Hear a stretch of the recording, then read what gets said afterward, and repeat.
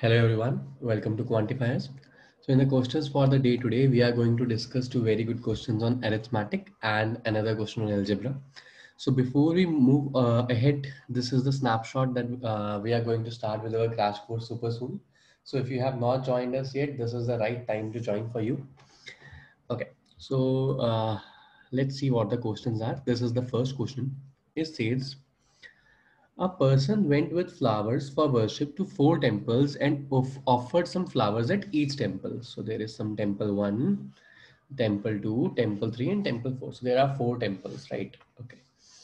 He purchased enough flowers before entering the gate of each temple to make the number he had with him become double, threefold, fourfold and fivefold respectively at the gate of first, second, third and fourth temple. So what does that mean? This is, let's say, first temple gate.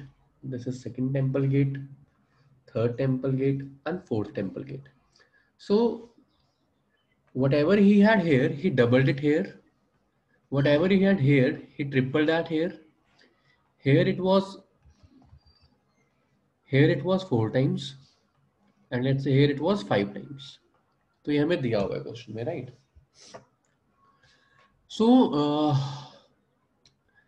the number of flowers offered at each temples were 60. Okay, so he offered 60 temples at each and had no flowers remaining with him offered after offering at four temples. So when he came out from here, he had zero left, which means when he devoted these 5A flowers, they must have finished, right? क्योंकि 5A flowers थे, ये 60 के equivalent होंगे, तभी तो उसके पास zero बचेंगे, सब कुछ दे दिया. तो A is 12. Which means he came to fifth temple with 12 flowers. वो 12 flowers लेके आया था, उसने 5 गुना किए यानी कि 60 किए और सारे के सारे चढ़ा दिए और वापस वो बाहर आ गया.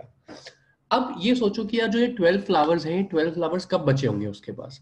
कहना है इसे, जब उसने थर्ड टेम्पल में 60 फ्लावर्स चढ़ा दिए होंगे तब ये 12 फ्लावर्स बचे होंगे. He must have devoted these 60 flowers and thereafter he must have been left with these 12 flowers, which means the flowers at this point before entering were 72, out of which he gave 60 to the temple and then was left with 12, which means 4z is equal to 72, z is equal to 18.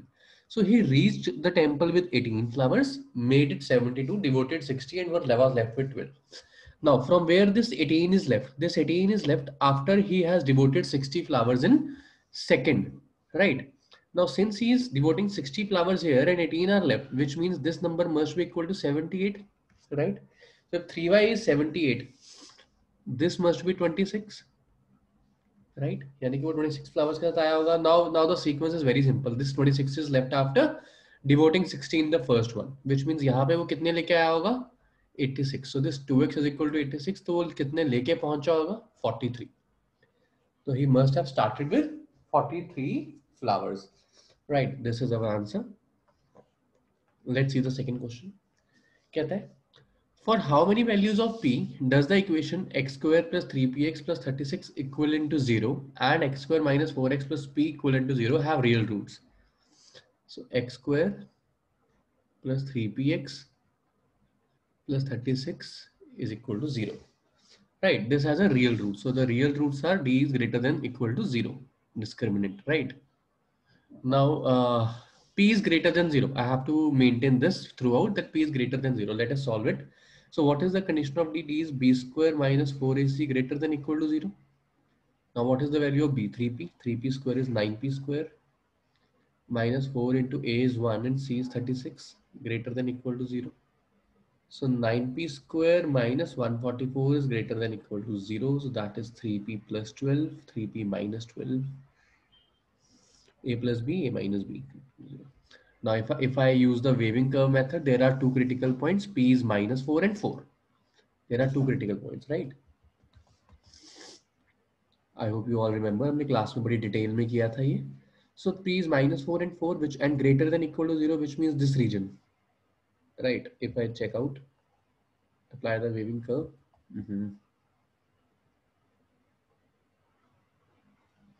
Positive, negative and positive. So the region is minus infinity to 4 union 4 to infinity. Right, this is the complete solution, but it is given to me that p is greater than 0, which means for the first equation, my valid answer is 4 to infinity for the first one, right? Applying p greater than 0. Now let us solve it for the second equation that we have. The second equation is x square minus 4x plus p is equal to 0. So it is 16 minus 4p is greater than equal to 0. So 4p is less than equal to 16, p is less than equal to 4. Now p is positive, which means for this question p is ranging from 0 to 4. And now I have to take the value of p in such a way that it satisfies the real root conditions for both the equations, right? So if I if I just take the combination of these two, right? The first one is telling me 0 to 4. The second one is telling me 4 to infinity. So there is only one common point, that is 4 itself, which means there is only one value of p that is equal to 4, which satisfy my answer. So the answer to this question is 1 value. I hope the concept is clear to you.